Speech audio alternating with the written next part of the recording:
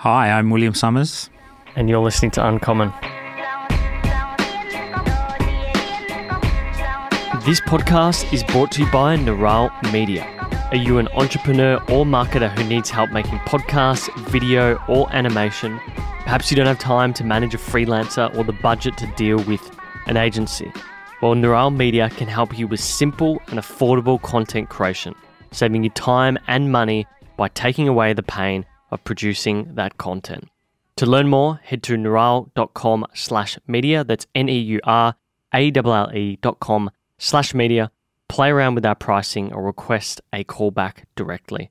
Listeners to the show receive a special discount by using the promo code UNCOMMON.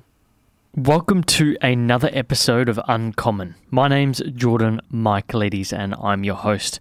In this episode, I have for you William Summers. William is an independent researcher, journalist and blogger who specialises in politics, public policy and freedom of information. He's written for the likes of the ABC, Daily Telegraph and Crikey, just to name a few. William was the first person to uncover Barnaby Joyce's dual citizenship issue, I guess you could call it, and kickstarted the Victorian Parliament expenses scandal in 2017. Freedom of information is a crucial component to free speech and the norms of our democracy. No matter your political persuasion, the general public should just always encourage the work of people like William, particularly as executive branches of government increasingly call for further benefits or power. In this episode, we covered the importance of a republic and pro-monarchy arguments, the ultimate political system, Australian versus UK politics, freedom of information and free speech, how they relate to each other, nepotism in Australian politics, as well as corruption and the current state of our media. If you enjoyed this episode, do leave us a rating on your podcast app. If you want to follow promos or upcoming episodes, behind the scenes stuff, check out Instagram. It's at uncommon_podcasts. If you want to watch William and I talking over video, then have a look at Uncommon Neuralle on YouTube to do just that. Show notes and all previous guests can be found at neuralle.com/podcast. But thank you so much for listening, regulars and newbies alike. I hope you'll enjoy this conversation with William Summers. Will, we're live. How are you? Yes, very good, thank you. Yeah. I had a few things I wanted to ask you to get started. And I'm always wary when we're down there in the kitchen preparing tea, water, whatnot, that I don't expose too much and ruin the conversation. But the thing that was in my head when I was doing the research on you was, will the UK ever become a republic? The answer is yes, it will. Yeah. I don't know when. I wish I could tell you. Okay. At the rate Australia is going, I wouldn't be surprised if it's before Australia. So. Yeah. Why do you think that is? I have been involved in the Republic campaign in the UK for a long time. I've tried to get involved a bit in the Australian campaign. My impressions are definitely that the UK campaign punches above its weight. It runs a good kind of grassroots campaign. It gets members. It has lots of member events. It does kind of flyering in city centres. And my own view is that the Australian campaign concentrates on going for lunch with politicians and waiting for a government which is going to have another referendum. The difficulty being that I don't think any government is really going to get behind it until there is a popular support for it. And even though Labour say they're going to have a referendum, if they get in government this time, I suspect it's going to get hit by the same snags as last time. And as soon as the question gets raised of what kind of republic, it's going to fall apart fairly quickly. So I'm not particularly optimistic about Australia's chances of becoming a republic anytime soon, which is sad because I really do feel strongly and think they should do.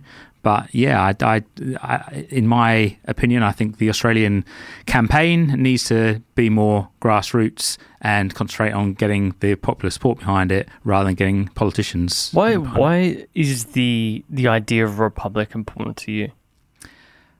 I think it comes from my overall kind of philosophy, I guess, around politics and life, which is that I just think that people should be, it sounds a bit cheesy, but born equal, should be certainly born with the same opportunities. And the monarchy, for me, underpins the whole kind of class system in the UK. It underpins the whole feeling around some people getting breaks and other people not. For example, we've had Meghan Markle, for example, join the royal family and supposedly modernising it. But, it's still all generally has been kind of a white conservative family. One family need to be born into.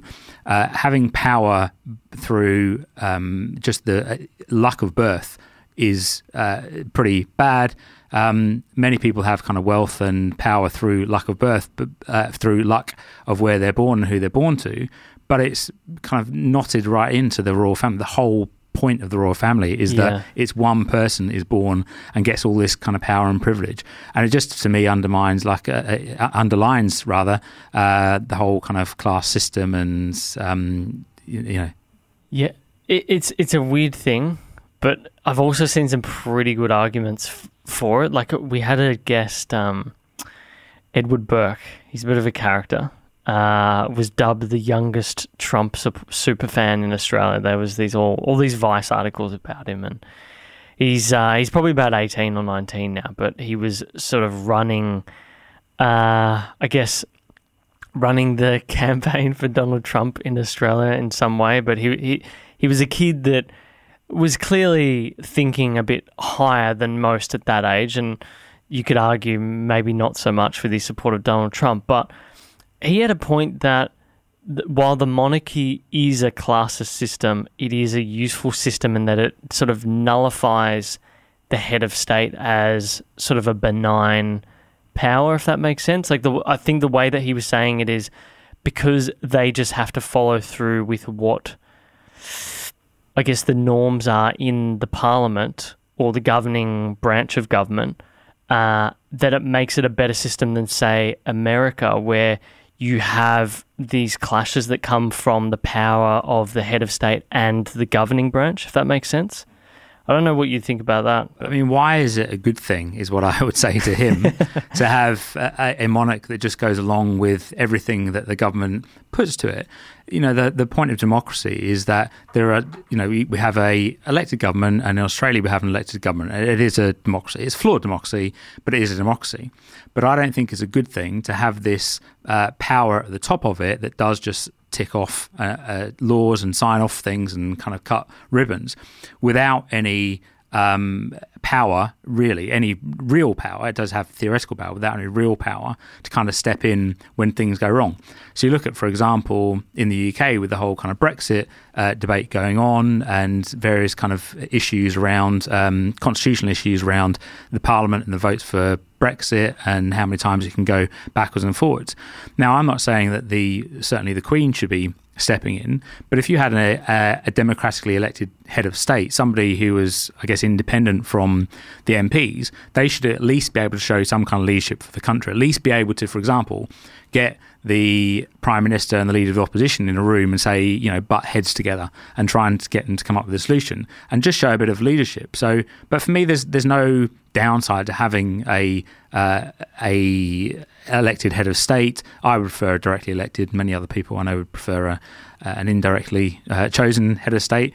But I think there's a lot of benefit, and ultimately it's democracy. What do you think is the ultimate political system that you've seen in practice in the world right now? Like, if you had to pick one or two sovereign countries, what do you like the most? That's a tricky question. I mean, look, I like Australian democracy is good, and I was tempted to say good enough, but it's not actually good enough because it is flawed. Now, Australia has the monarchy. If Australia, for me, if it got rid of the monarchy and had a Australian head of state, I think that would be getting pretty good. But as is well known, democracy. What's the phrase? Democracy is the best. The best and worst thing. No, I was going to say, what's the phrase? The Anyway, I forget what the quote is. The best of a bad bunch is essentially. Okay. Someone will be saying that in the comments right now. Yeah, but I mean, look, democracy. If you believe in democracy, I think you've got to believe in people kind of choosing, who they want to represent them.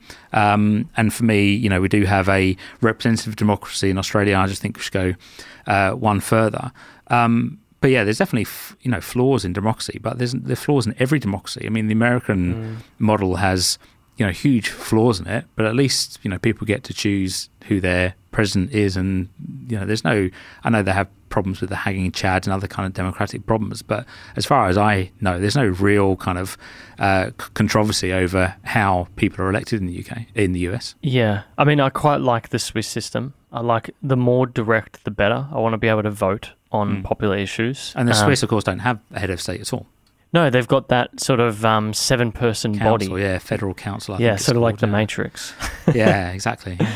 Which I prefer, because I think that to have one person, look at there's pros and cons to everything, as you said before. Like, I think if you have one person, at least you know what you're going to get. There's clear understanding of what is the policy, what are they going to be doing for the next 3-4 years. Whereas in this governing body, you've got a sort of a meeting of minds across the major parties in the country. So, I can see that would be one of the reasons why a lot of these major issues would be passed off to the electorate, which I'm okay with, because I think that you get a few more things done. The clearest thing for me right now in Australia is energy policy. I don't think coming up to this election that either party has really come out with a policy that I truly agree with, that is firmly in the middle. Whereas I feel that if maybe there was a more popular way of going about it, or sort of that governing, council, that there would be a better policy that grabs everything from each different party or ideas.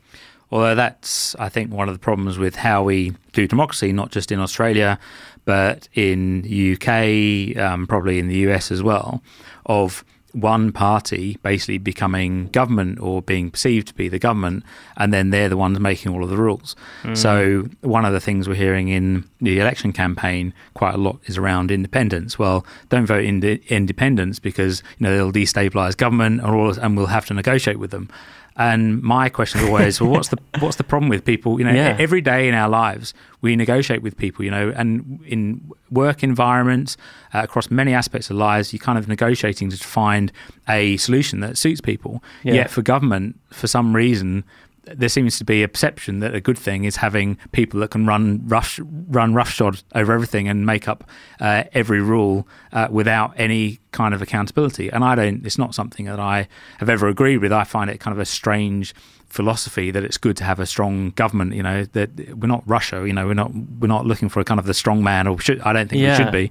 We should be looking for something. You've got independence, you've got minor parties, for example, come to some kind of negotiation. And I know the system is not particularly well set up for that, because then you get the pork barreling, yes, I'll support you, but build a bridge in Tasmania or whatever, which is not ideal. But if you have, I think, more of a culture of that, and even more independence, I think you would soon get rid of that kind of thing, because you could try and come up with a compromise and get people behind it. Yeah, I think in that instance as well, the people who say that would be the same people that say they don't trust politicians, which that's why I like having as many people involved as possible to put into that conversation, I guess.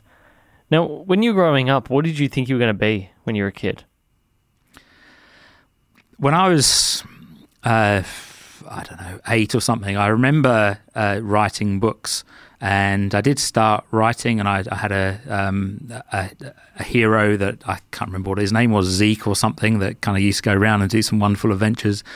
And then my older brother liked the idea so much, he basically ripped the whole thing off, changed the name of the main character slightly, and made his own books, and it kind of put me off somewhat from this. So that's my early lesson in plagiarism, and somebody kind of spoiling the fun for me. So I think early on I did want to be a writer of some sort.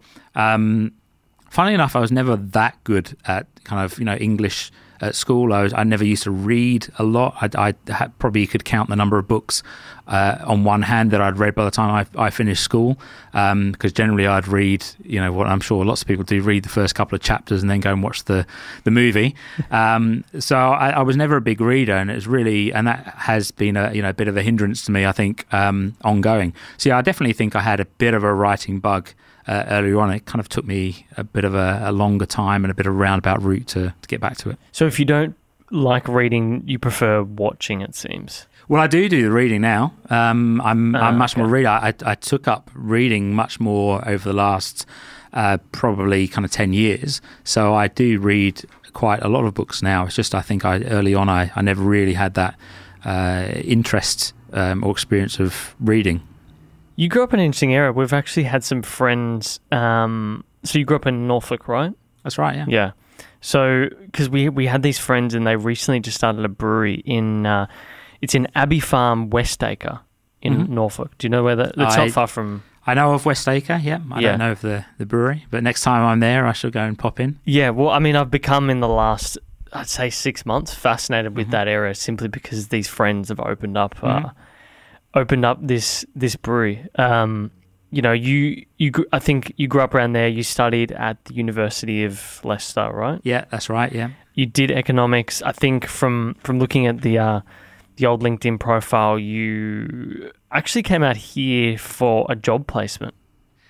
A little bit more complicated than that. So I emigrated to Australia when I was 12 with my family. So my whole family. So I've got one of these overly complicated backgrounds when people often say to me, how long have you been in Australia, or, when are you going home, for example.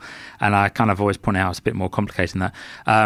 So when I was 12, my whole family moved over and we lived in Queensland. So I did most of my high school in Queensland. Okay. And then the family moved back when I was 16. And then I finished school in the UK, went to uni in the UK, and then I came back to Australia and I did backpacking and then got a job and was working in Melbourne. And then after that, I ended up moving back to the UK again. I was in the UK for another, I think, I have to do the maths, but I think another 15 years, and then moved back to Australia 4 years ago, coming up to 4 years ago. Why come back? Well, I come back to Australia because Australia is my home. That's where I'm going to live. I'd always wanted, even when I had my formative years here, I guess, when I was a teenager. And I think since we moved here, I kind of always thought of Australia as my home and, moved back and forth a bit. But I'd always really intended on being in Australia longer term, and I there are reasons for that. I like the culture of Australia and the kind of the more level playing field, if you like, and I'm very dubious about the class system in the UK. It probably comes through with a lot of my anti-monarchy rants. Well, I'm finding it's a more and more common thing. See, like we were speaking before, I worked in finance, and half of my colleagues, maybe even 3/4, are either from the UK, Malaysia, or Singapore. Some from Hong Kong every now and then, but so mainly expats, apart from Aussies naturally. And it's the same thing, they've come from a region that's sort of outside London, let's say, and life just is hard there. If like particularly, I've had friends from Liverpool, and this one friend of mine would tell me like the way that they were treated in the city of London. If you're from Liverpool, even though he had an amazing background in education and whatnot, unless you'd gone to Eton, you were not getting into one of the big four banks or investment banks. So it sounds like a real shame. Yeah, I think that. Look, I think that that should be fading over time, and lots of people who haven't been to kind of private schools and had a wealthy upbringing are in, well, for example, in Parliament is kind of shifting over time, and media is shifting over time. But even still, you look at TV presenters in the UK and radio presenters, and it is very much this kind of, the private school or the Eton voice that is very much dominant. Australia, of course, is not a completely equal society and has its problems as all societies, I would suggest, even the ones that aren't supposed to, have problems with inequality. But I think it's much more of an equal society in Australia. It's certainly less visible. Oh yeah, the differences between your high, middle and lower classes are, in comparison to the UK and the US, vastly different. It's why it is so brilliant to live here, I think. And Paul Keating often talks about this, and I find myself economically and politically being very wary of how that changes over time, because I think our success as a society here is the fact that your middle class still exists, whereas in a lot of places like the UK, some parts of Europe and the US, not so much. But I think, though, I love Australia, and it's my home, and I'm married to an Australian, and I'll stay here even if I leave temporarily. It is my long-term home. But one thing that frustrates me is I do think that there is a lot of complacency in Australia, and particularly political complacency. And my reasoning for that is because people generally have such a great standard of living and lifestyle that most people they're not really as interested. Because in the UK, small things go wrong, and people campaign on it straight away. Whereas here, people don't tend, and going back to the Australian Republican movement, I think people don't do much campaigning here. And I think part of it is because there just isn't that kind of will to change things so much, because people, are pretty generally, have a pretty good standard of living. Not everyone, but even people at lower ends of society have a pretty decent income compared to many parts of the world. I mean, for example, the minimum wage in Australia, even the New Start allowance in Australia is much higher than it would be in other countries. So even on minimum wage in Australia, you can have a better lifestyle, in my opinion, than you can in London, for example. When I was in London, I was living in a house share, and I moved to Melbourne, say 4 years ago, and for the same money got a one-bedroom flat. And my lifestyle is just a different world to what it was in London. And that's not to say I don't like London, because I love London as well. As a great place to live and experience. But my lifestyle here is much better. Yeah, and I think you're right about the complacency. I think that's just that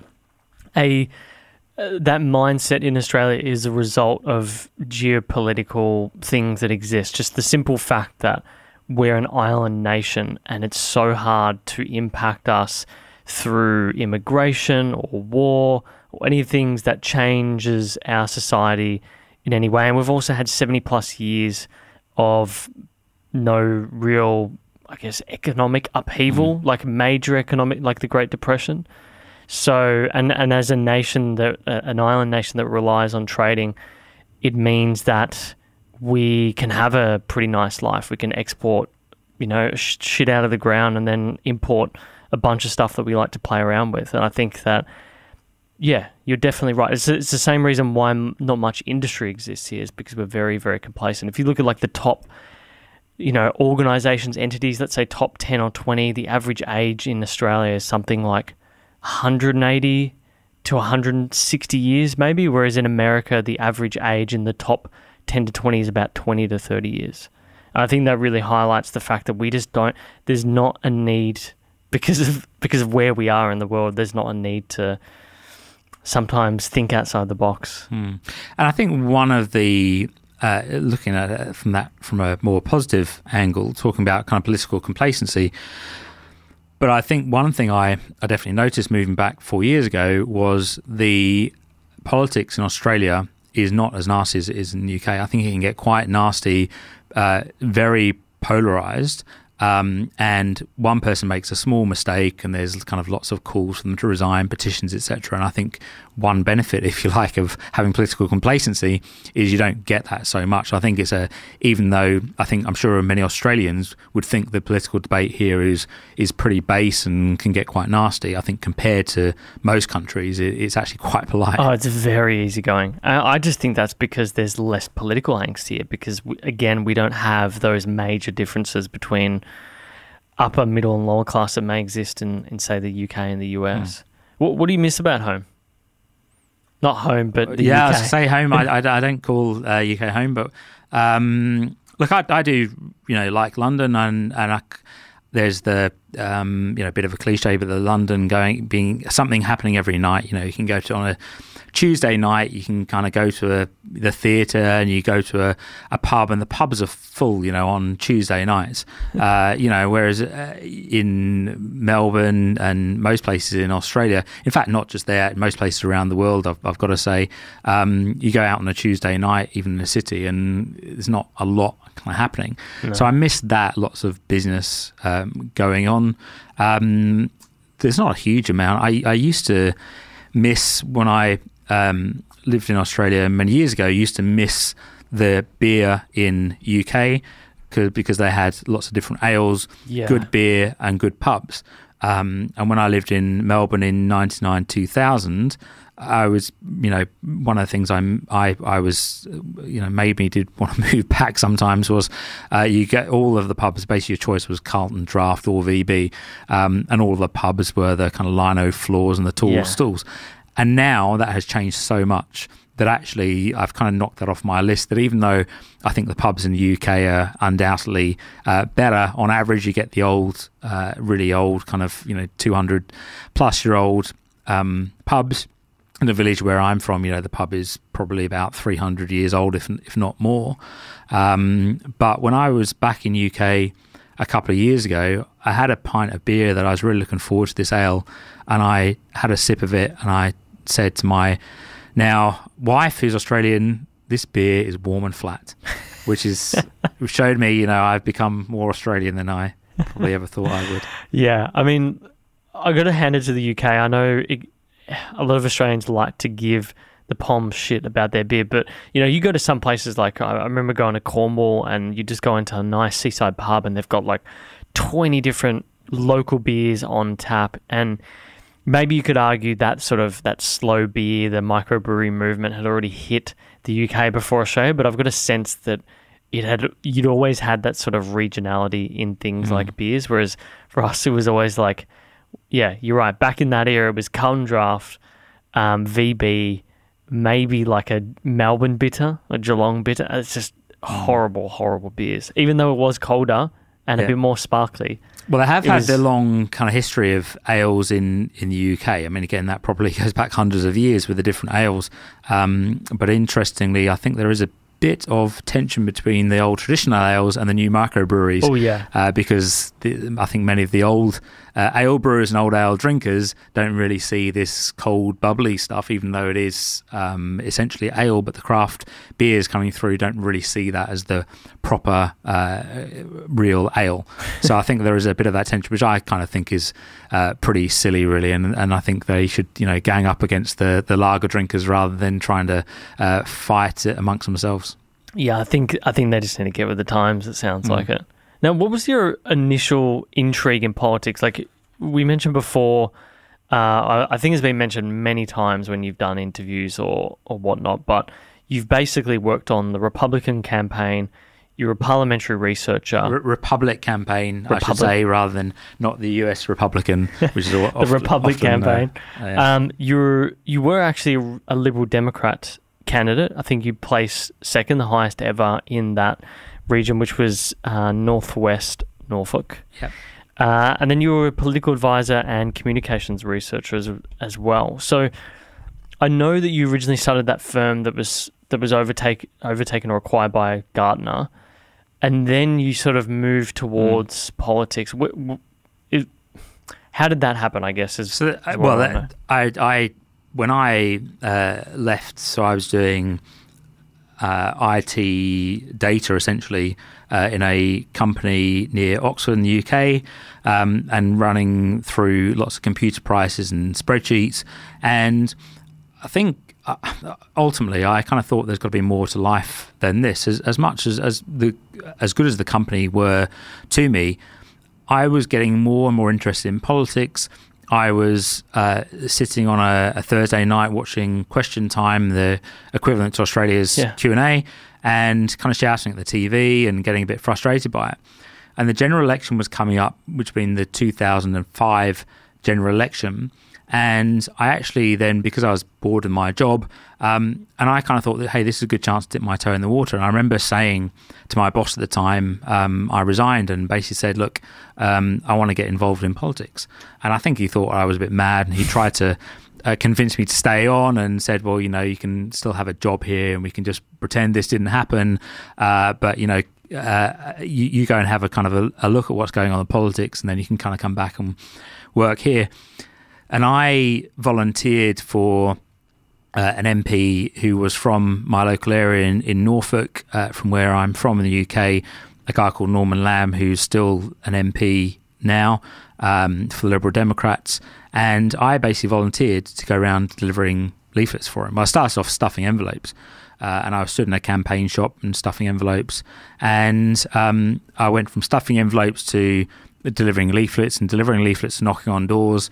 And at the end of the election campaign, this guy, who I'd never heard of before that election campaign, I've got to say, he said to me, hey, what are you doing after the election? And I said, well, I'll be looking for a new job by the sounds of it.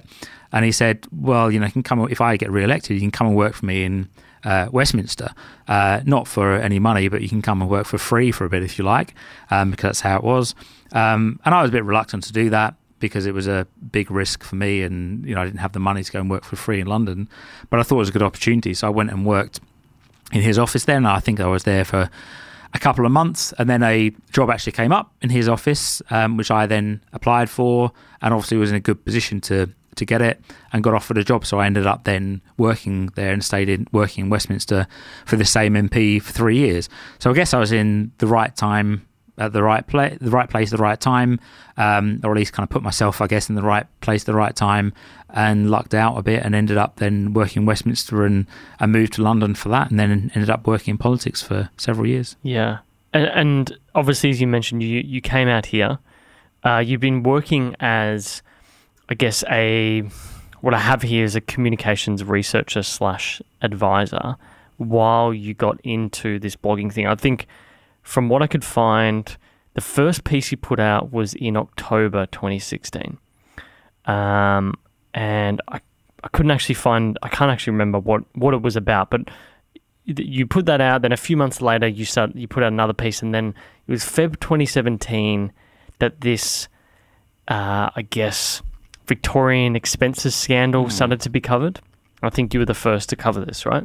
Yeah. So how do you go from that to there? Like, had you already been writing in the background over the years? Like, why did you go, all right, I need to start a blog? So just I guess just going back to why I started the blog, I have for many years. So I've worked in politics, kind of campaigning, media related jobs for a long time now. And as part of those jobs, as you do, I was finding news stories, and I was doing freedom of information, for example, and other kind of data related stories, and I was getting essentially stories that I was then giving away to people, because you're doing it for the MP I worked for, or you're doing it for councillors that you work with, the local councillors I worked with in London, or you're doing it for campaign organisations.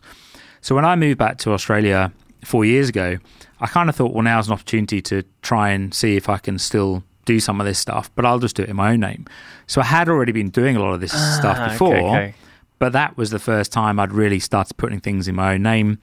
And I started to blog, to be honest, really more than anything, as a repository to put the different stories that I found on. I am going to always continue to put in freedom of information requests to find information I think might be interesting, and have a look into any kind of stories I think might go somewhere.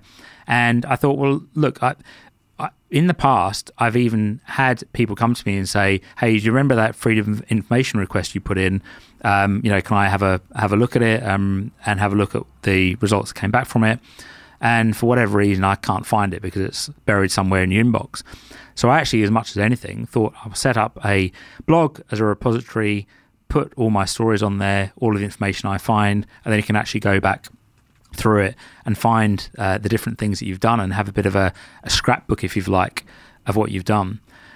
And then the Victorian expenses scandal came about, and that was really what prompted me to start doing the blog seriously and putting up news stories on it, and actually trying to do more newsy stories rather than just as a scrapbook for different research that I'd done.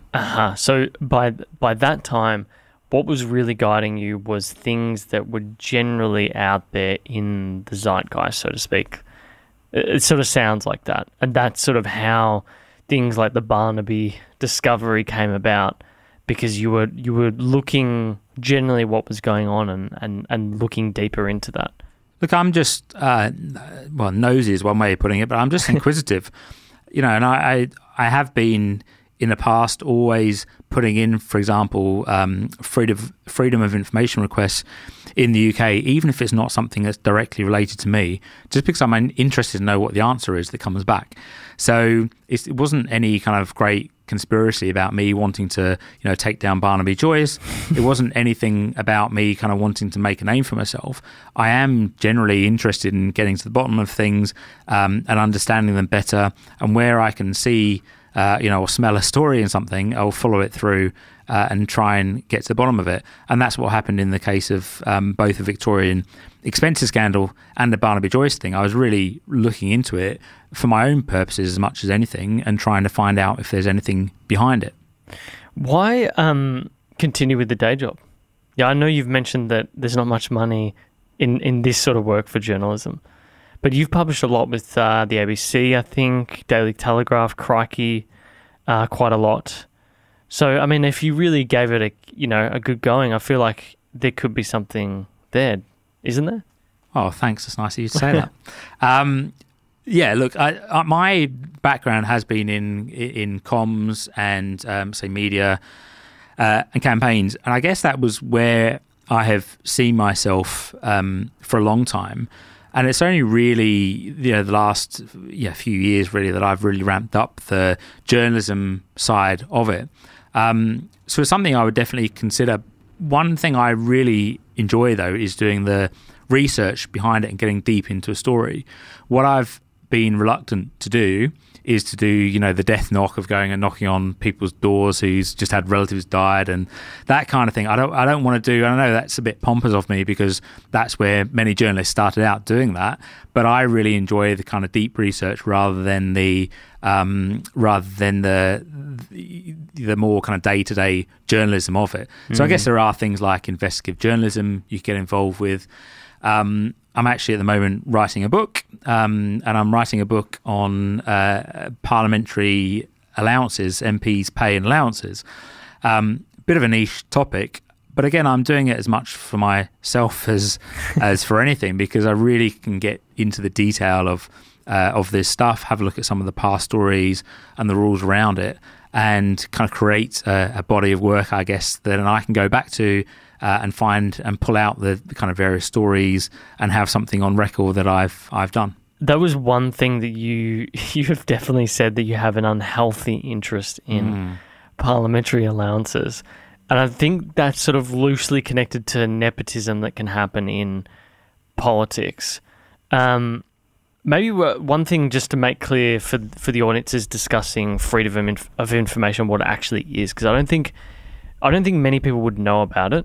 So I think, in a nutshell, for people playing home, the way I'd explain it is that as part of living in a democracy, you have the right to request information from the government.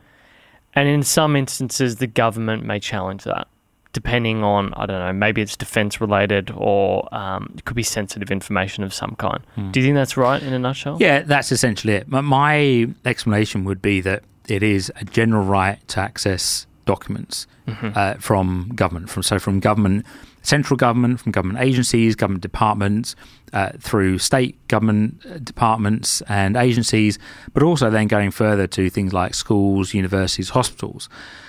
So anything which is essentially public sector, you have the right to ask for information. Now, there are some exemptions around that, like security agencies, for example, and things like census information. There are various exemptions that mean you can't get hold of that information. But what it is supposed to mean is that anybody can access information which people have done on your behalf. My general philosophy around open government is that We are the ones that elect people to represent us. We're the ones that pay for it. They are doing it, in theory at least, on our behalf. Everything that the Prime Minister does, everything that your local MP does, your local councillor does, the Department of Education, everything that they do is supposed to be for the benefit of Australians, or certainly a section of Australia. And if they're doing that on our behalf and we're paying for it, I don't see any reason why they should withhold that information unless there is a genuine good reason, like you say, for example, if it would compromise potential security threat, or would compromise an individual's privacy. And those exemptions are all in the Act. My frustration often with the FOI Act is that departments often go much further than that. And they will try to withhold information, which is perfectly reasonable to get, just because they don't really feel like, handing out this kind of information. So I'll give you an example. The Australian Parliament, Australian Parliament House, is not actually covered by the Freedom of Information Act. And some of the battles I've had with them to try and get information is absolutely ridiculous. Asking them for a menu for the restaurant in the houses, in the Parliament House, where the MPs go, a sample menu, the lunch menu, and they wouldn't provide it to me. And I had to have a battle with them, basically running battle, to try and get hold of this menu, a sample menu, which I wanted to know kind of what they were serving there as part of my research into parliamentary allowances and some of the subsidies that are provided. I also asked them, for example, for a list of lobbyists who have passes, security passes to Parliament House. They wouldn't provide me with that either, which is provided as standard in the UK and US, New Zealand. This is kind of all on record. And they wouldn't provide me with a list because they said that it would affect the ability of MPs and senators to do their jobs. Because if they knew, if the public rather knew which lobbyists were in Parliament going around with their passes on, that for some reason MPs and senators would be restricted from doing their job. They didn't really explain it much further. So there are a lot of these examples where it's not, and they're not under the FOI Act, but which is another problem in itself. There's a lot of examples that I think where the government is not giving out information that it should be, which there's no good reason to withhold it other than just it feels like we probably shouldn't give this out because it's going to put us in a negative light. So who isn't covered under the Act? Parliament? So Parliament itself is not covered under the Act. Okay. So all of the departments are. MPs' allowances federally are covered under the Act because they are dealt with by the Department of Finance and the IPEA, the Independent Parliamentary Expenses Authority. But Parliament itself, so anything around actual things happening that on the parliamentary estate, are not covered by it. And then you get the security agencies, like ASIO is not covered by it, for example. You get census information is not covered by it. Really? Royal commissions, for example, not covered by it. The Governor General is not covered by it, except for administrative information, like financial information. But you can't ask, for example, for documents around the granting of honours. So there are various organisations, agencies that aren't covered by FOI, but it covers many more than it doesn't cover. So virtually all of the federal agencies and departments are covered by it. And certainly my advice for anybody, if they don't know, would be bang in a Freedom of Information request, and they'll soon tell you if they're not covered by it. Now, what can you request? Like when you do these submissions, to what extent, what can you ask for that's reasonable? So you can ask for any documents that they have. So one of the big flaws in Australian FOI legislation is that it only applies to documents. Whereas in the UK, for example, I used to you can ask questions like how many police officers have been suspended for negligence over the last year or whatever. And the department or agency would have to give you the answer to that. Whereas in Australia, if you ask such a question, they would generally say, well, that's not in the document, so we're not going to tell you. So it's a big restriction, firstly, in the Australian legislation. It has to be something which has already been compiled into a document. So things like spreadsheets are documents, and there is some provision in there for information to be pulled and put into a document. But if departments want to play hardball, they can say, for example, that what you're requesting is not a document. But generally, every document that is part of the government records you can ask for, it includes text messages theoretically, although there's been some debate about what is actually covered. What about email? So emails, certainly email change you can request. Wow.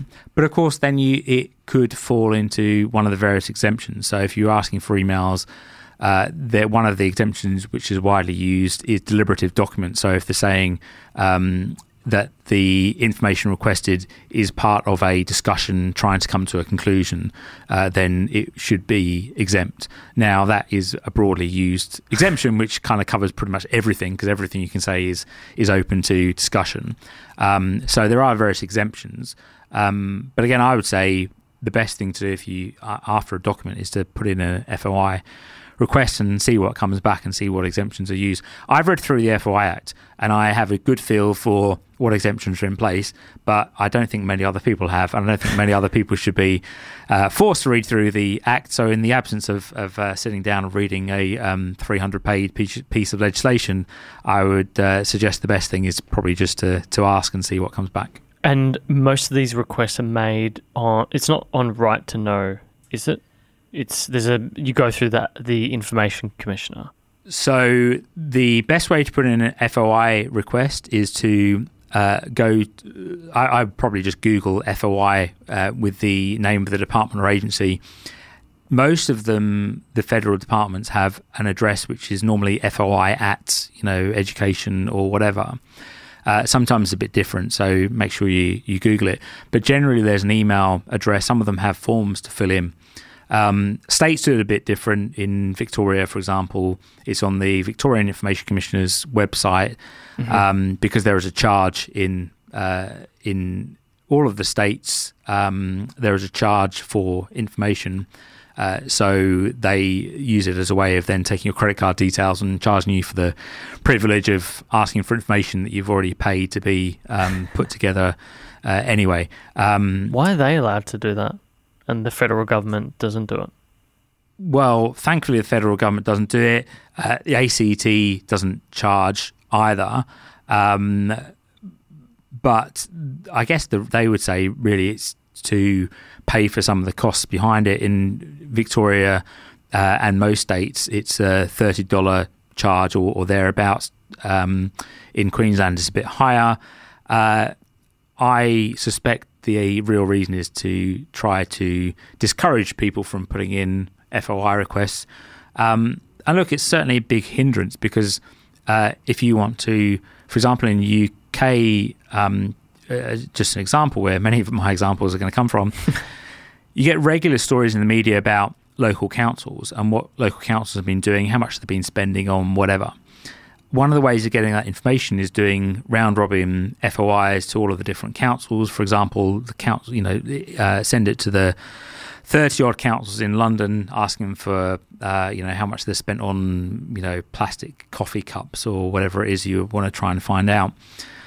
In Australia, that's really restrictive because as soon as you start sending out FOIs to councils, you're being charged $30 a time and you're soon going to get hit with a big bill. Jeez. So I do think it's pretty restrictive, and I would certainly, even if you're going to have a charge to try and deter any unnecessary requests, which I think are minimal anyway, I think the charge should be a maximum of $10. I think would be fair. I think $30 is actually quite restrictive.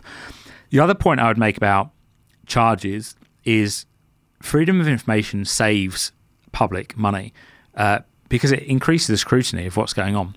So when the Victorian expenses scandal came about, which wasn't directly through FOI, that had some FOI involvement in there from me initially trying to get hold of lists of of MPs claiming the second home allowance, the two senior MPs who stood down ended paying back hundreds of thousands of dollars back to taxpayers because of the money that they had ripped off.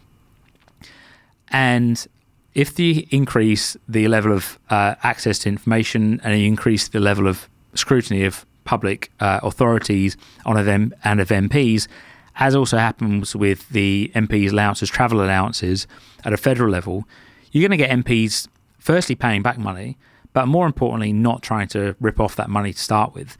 So as soon as the information around travel allowances became more public for MPs, my guess is, and I think I would be pretty accurate with this, is that all of a sudden MPs would take fewer journeys which were, let's put it kindly, unnecessary for their work, and the public is saving money. So I think any improvement in open government and improvement in freedom of information and other accountability is going to actually save money. Yeah, I think that oversight is particularly important. And I was going to ask you at some point during the interview, what was the commonality amongst all of this work that you've done and these investigations? And I would say what we were talking about before was that sort of nepotism that you can find in politics. The way I'd explain nepotism is people just using their, I guess, place of privilege for monetary or some sort of political benefit,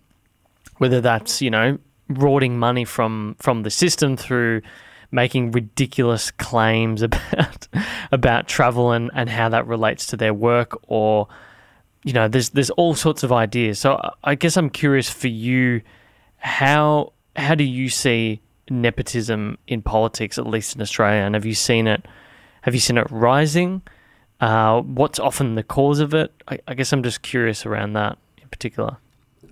I am one of the, I think it's probably fair to say, one of the most outspoken and biggest critics of MPs' allowances in Australia, and I'm continually, outraged by some of the things that they get away with. However, Australia has a very low level of political corruption. We've got to put that in perspective, and I always try to do that. There's a lot of criticism that MPs get, for example, for things like parliamentary pensions and travel allowances, going to the Gold Coast to buy a flat or going to colleagues' weddings, etc.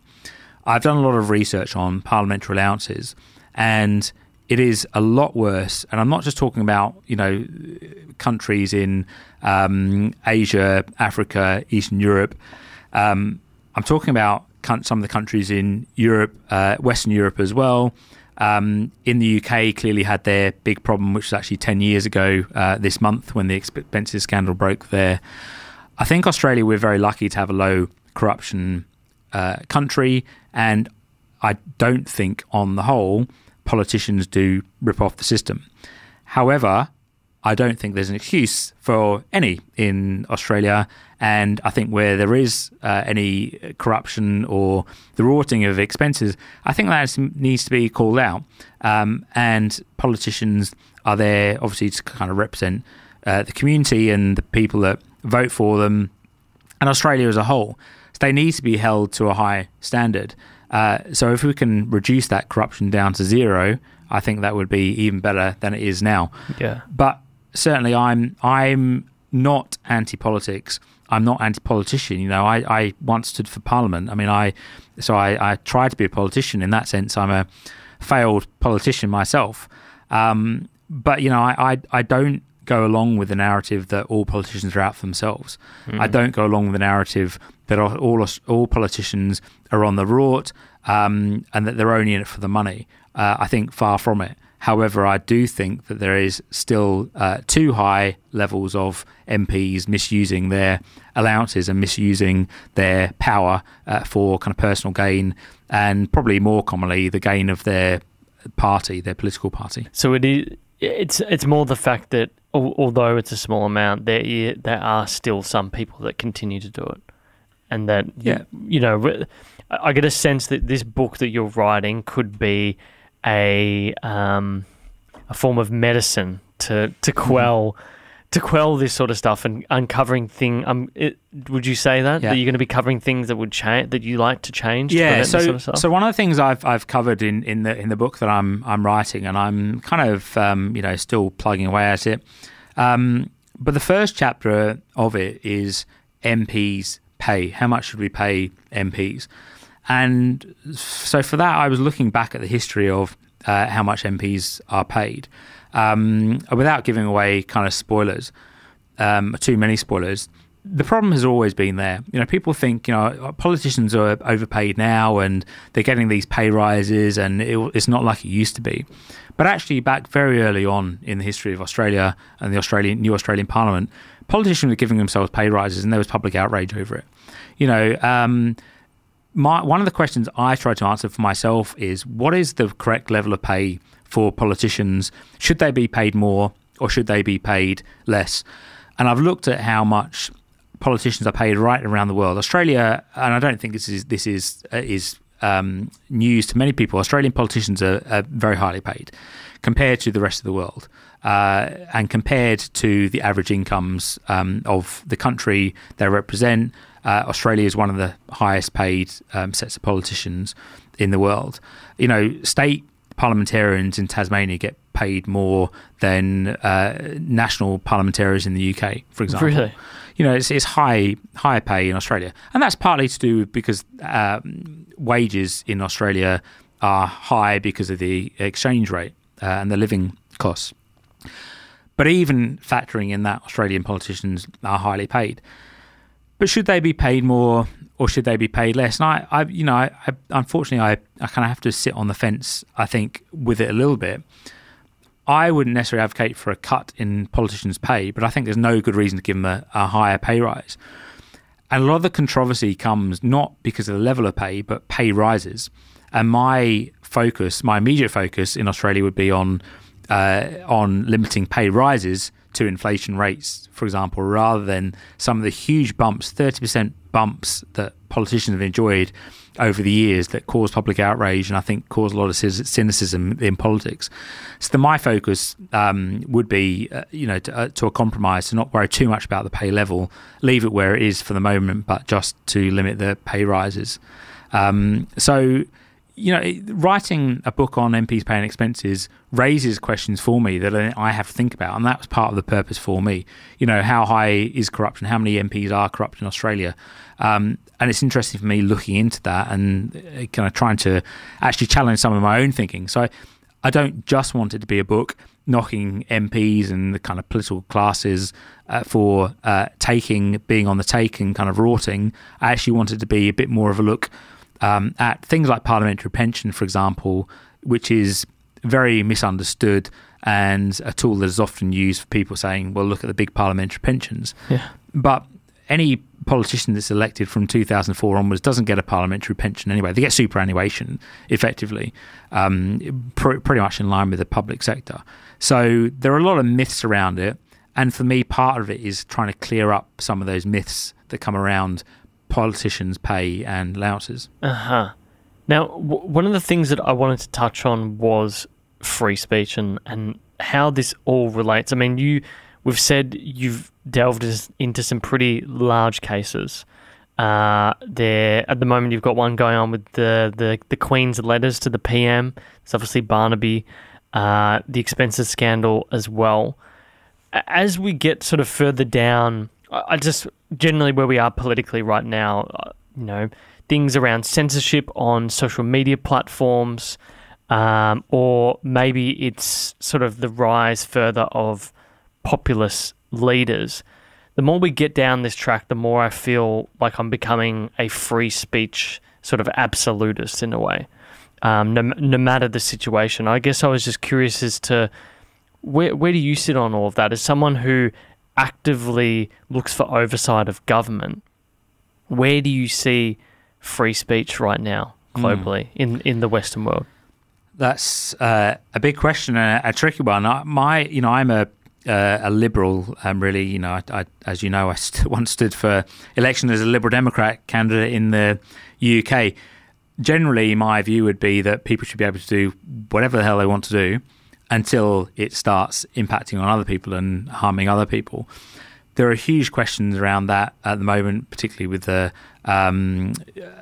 alt-right, and even going as far as kind of Nazism, which has seen a resurgence. And how much should those people be able to have a say? We've had things like the St Kilda rally, where we've had some kind of Nazi symbols and memorabilia on display. And, I can't really answer that question in an absolute, but I think there are some worrying signs of that kind of discussion being allowed under the premise of anybody should be able to say what they want to, whereas actually it is harmful to people. And that comes back, for example, to the vote on gay marriage, for example, and some of the things that I think that raise a lot of those issues as well. How much should people be able to have their own opinions if it's a genuinely held opinion, despite the fact it is potential harm for other people? So generally I would be up for free speech, but I wouldn't go as far as saying that I'm a libertarian and anything goes. There has to be some, free speech is not free for everybody. It can have damaging impact. So there has to be some personal responsibility, but I certainly think that there is a limit to free speech, albeit one which is pretty high bar to cross. Yeah, it's pretty obvious that if you start crossing the lines when it comes to inciting violence, that we have laws that deal with that.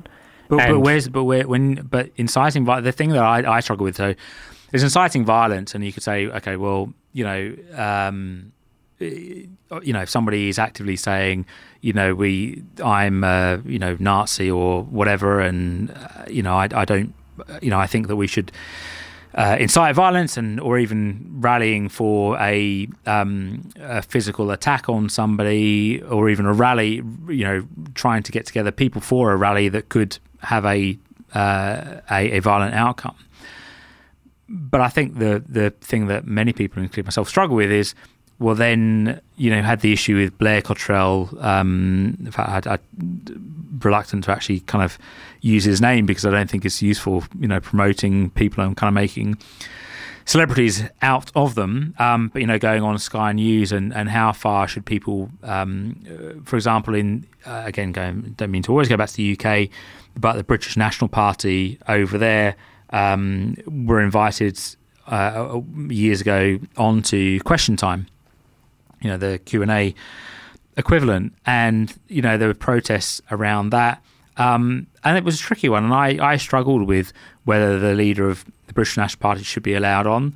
I sided with the fact I thought he should have been allowed on because he wasn't actually inciting any violence. He was his party was within the law and standing for election within the law. The feeling was that having him on, the feeling by many people is that having him on that programme legitimised it, and I think that's a credible opinion to hold. I would rather see those kind of views exposed, and as it happened in that case, the vote for he looked I think pretty amateur as a politician, and the vote plummeted after that. I don't know necessarily how much of a direct relationship it had with that person going on that programme. But I think we do have to expose those views as well. So look, I'm not giving a clear answer because it's not an easy thing to answer. But I would generally side on giving holding people to account and asking the questions. But at the same time, you have to be careful not to actively promote those kind of opinions and, like I say, make celebrities out of people that really don't deserve to be celebrities. Yeah, I think the issue is that when it comes to the topic of free speech right now, the way it's spun is that it's all just the alt-right that's using that catch-all phrase to get airtime. And I think when it comes to that group of people, the more we can get their ideas out there, the more we can quell it. Because I think with that thing in St Kilda, what I found really good was the amount of people that were talking about how despicable some of the views are. And I think, I like to go look at these platforms like 4chan and 8chan regularly because I just want to see what is the stupid viewpoint that a certain group of people are looking at right now politically. And we had this round table recently with a bunch of comedians, and they were all saying that they wish that this stuff was out there more because then they could basically pick it apart. And I guess the problem is when it comes to the far right in particular, we're all hung over from what happened in World War II and how normal, ordinary people can turn down this path of what happened with Nazis. I mean, we still have ethno-nationalists and Nazis that exist today. So it's not an easy question at all. But the thing that concerns me is that when that group is connected to free speech, then everyone thinks anyone who's connected to free speech is related to that group. And that's what I get scared with the current censoring of people online. And I found it interesting. I heard this thing recently, like the Supreme Court had ruled that that supposedly being able to access a Facebook or Twitter or something like that was now a right related to the First Amendment. I'm not sure how true that is, but yeah, I've found this whole topic interesting because I just read what is it, by John Stuart Mills, On Liberty. It's the first time I've ever read the book on free speech, basically, and yeah, it raises a lot of these interesting questions, particularly with the way that technology is accelerating it at the moment. One of the other things I guess, which is I struggle with a bit, is that some of these views, many of these views, are by stupid individuals or individuals, I should say, that say stupid things, and they're not reflective of a wider population. Yet they get amplified so much because of the way that people consume kind of media and social media. So, as an example, during the election, we've had news stories about various leaflets that have been going around, and it happened in the equal marriage plebiscite as well. National news stories about one poster being found in a laneway, or somebody letterboxing in one particular street. Well, that doesn't necessarily represent many people, but it's amplified because of the media arena that we have now. Whereas somebody takes one letter or one poster, sticks it on Twitter. The next thing, you've got a journalist kind of getting in touch, saying, atting you and saying, "Hey, can I use this and put it on my into my news story?" And then all of a sudden, you've got a headline news story, as we've had during the election, for example, for leaflets being distributed against Karen Phelps in Sydney.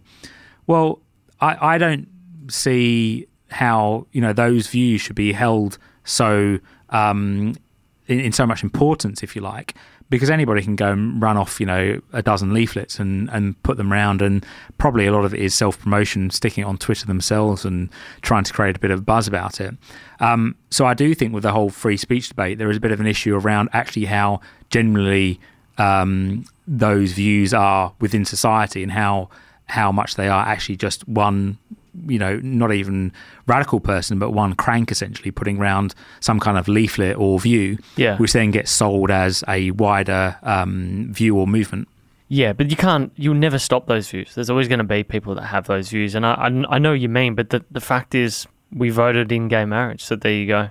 It sort of shows the ideas capitalism that exists in our market showed that view is not relevant, and that's what I want to see. But those views often, I guess my point is that those views often get headlines, even top headlines in media outlets, whereas actually it is just such a insignificant because thing it sells advertising, and I think that that was one of the things I wanted to ask you about the current state of media, because I really think the two are just connected. And I think, these are things we've already discussed on previous podcasts with where a monetization is going, and what incentives does it provide journalists?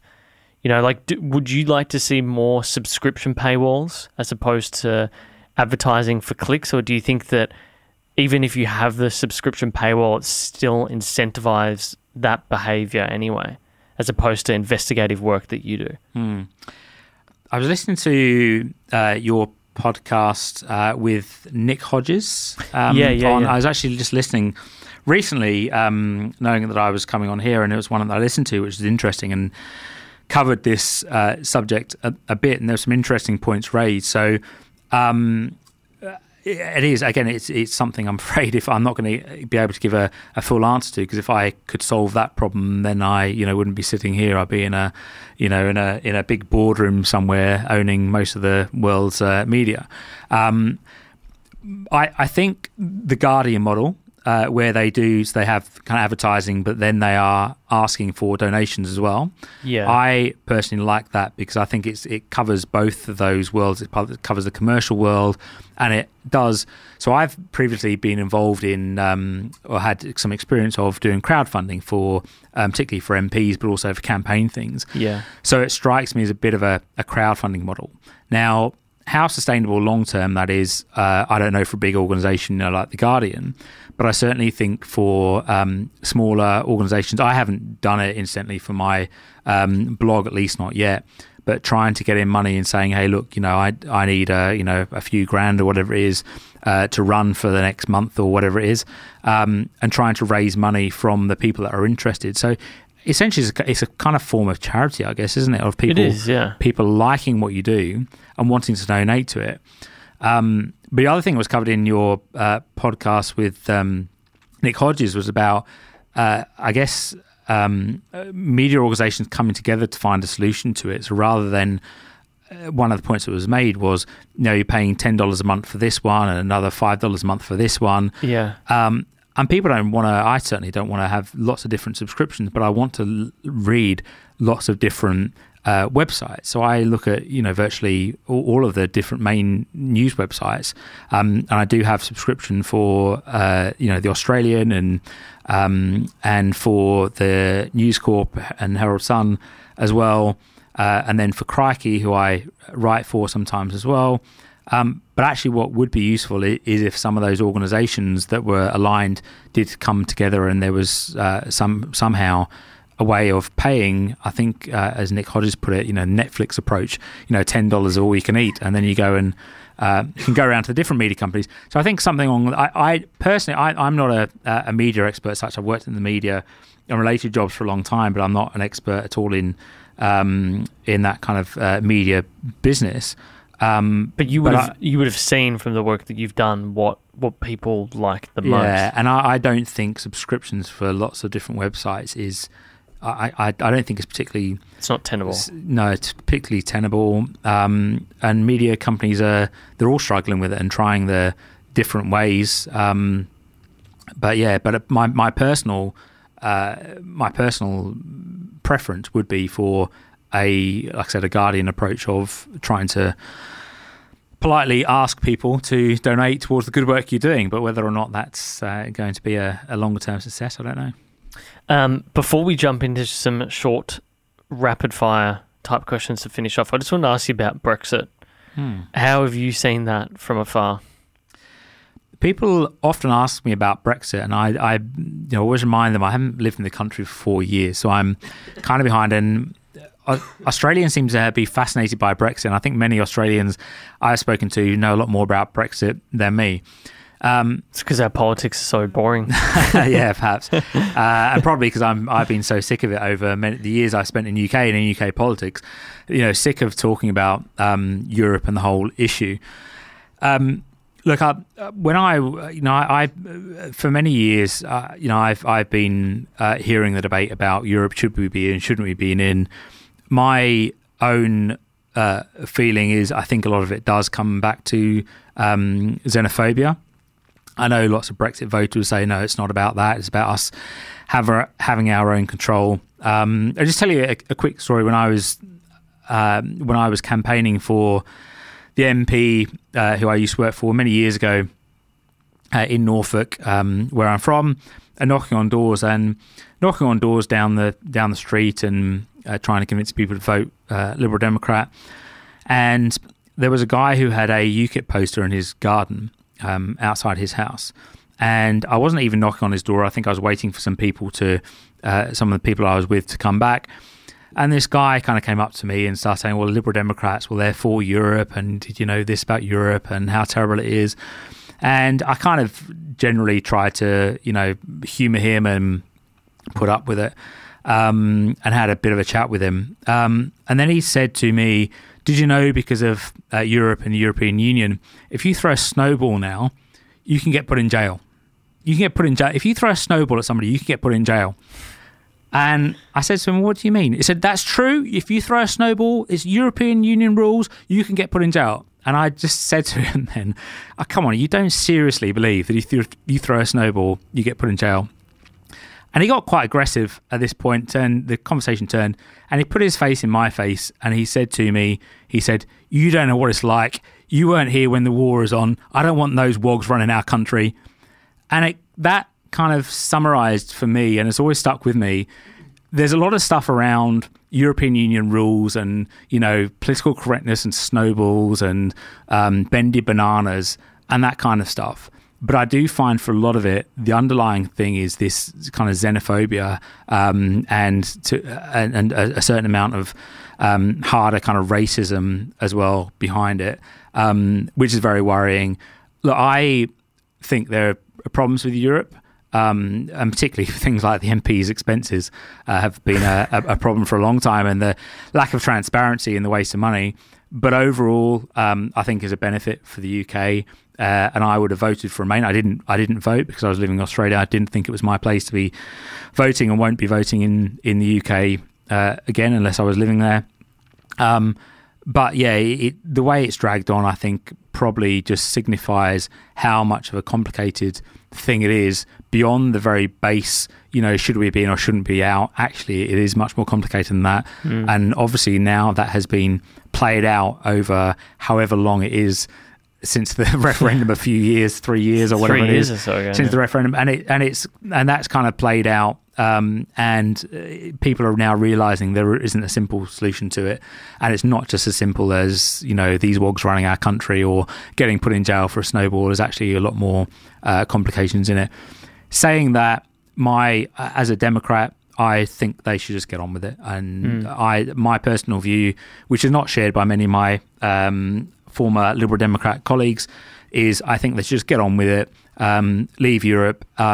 If it is a mistake, if it proves to be a mistake, I know it's not easy to just turn it around and in the next year or two, but in, say, 10 years, then hopefully everybody would see, the reality of it and then have another vote and come back in. But I think having other referendums and things, I think, is just going to complicate it further. Yeah, well, it sort of subverts that process that they've followed. I don't know too much about what the party lines were that ran during the election campaign. I didn't pay any attention until it was the day of the election, and my mate who was listening to the radio at work, I don't know why, but he just decided that day to listen to the radio, and he was like, oh, Brexit is like full on happening, isn't it? And then we all just switched on Sky News and we were looking at it, and it was like, wow, this is becoming a reality.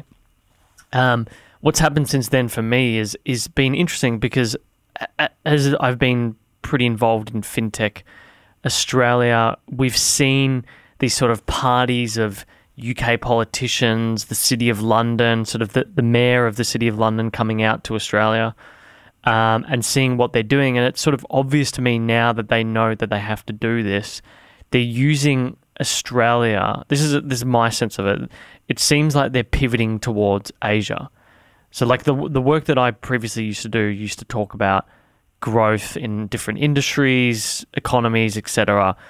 And it's obvious that Asia is sort of the future region. It's 45% of the global economy. It'll be 55% in the next 4 or 5 years, something like that. And through what they're trying to do here in Australia, these sort of backdoor free trade agreements, the ability to have to employ UK citizens over here in Australia, it sort of seems to me that they're really sort of pivoting towards Asia. And whether that is the case, I don't know, but I get that sense now that they realise that there's not much of a future in Europe because of what's happened. So it's going to be interesting. I think they've got till May 29th or something like that. Something like that. It keeps getting extended and changes. I've lost track of what's happening with it. if they've got, I think they had a 3-month extension. So my suspicion is they'll wait for 2.5 months and then they'll start trying to do something again. That's definitely going to be the case. I can already tell. All right, morning routine. What does your morning routine look like? I am not much of a morning person. I never have been. Now we have a dog, and the dog has encouraged me to get up early. So I'm up at 6 a.m. most days now, which is pretty early for me. And taking the dog over the park. So we're normally over the park by 7 a.m. And then coming back and having my breakfast with ABC News before getting on with work or whatever else I've got up for the day. And evening, how do you sort of decompress at night? I don't generally decompress. I generally do my day work, have my dinner, and then start tapping away at my keyboard again, and then go to bed thinking about what I've been tapping or what I can tap on my computer about in the coming days, and then generally dream about whatever it is that I've been thinking about, and then wake up in the morning at 6 a.m. tired and struggling to get the dog over the park again. So that's generally how I do have, I've never been a particularly relaxed person, in the sense that I don't turn off particularly easy. I'm not easily kind of agitated. I think hopefully I'm fairly laid back, at least outwardly laid back in many ways, but I don't switch off very easily. Mm-hmm. And I don't say that as some kind of strange a kind of inverted boast, because I think it would be actually really useful to be able to switch off much more easily. And I'd love that. Yeah. And I just don't switch off very easily. And I've kind of always thinking of the next thing I'm up to and always need some kind of project on the go. If you had to gift one book to the audience to say for Christmas, what would the book be and why? So one of my favourite books is a book called Bounce by a UK journalist called Matthew Syed, who used to also be one of Britain's top table tennis players, and now he's a sports journalist. And Bounce is about, and other people have, it takes a lot of ideas from other books, but it talks about the myth of talent, essentially, and talent versus practice, which has become a bit of a well-worn topic now. And essentially, every time you mention this book, it creates such a vociferous level of debate that it has created in itself many hours of kind of enjoyment and entertainment since I've read it, many more than reading the book, because people tend to have very strong views on it about whether singing is natural or about whether David Beckham's free kicks are talent or practice, etc. So you can have a lot of debate on the back of it, but the book is generally about how it goes with the 10,000 hours theory. If you do something for 10,000 hours, it has to be structured practice for 10,000 hours. Then you can become, world class or an expert at least on things. Which I tend to generally go along with that line of thinking. I know there's a few caveats to it, but I generally am much more on the practice side of things, and I don't really believe in natural talent for anything. Well, it sounds like a good book. I'm going to have to check this out after. Last question for you. Best purchase under $200? I might have to think on that one.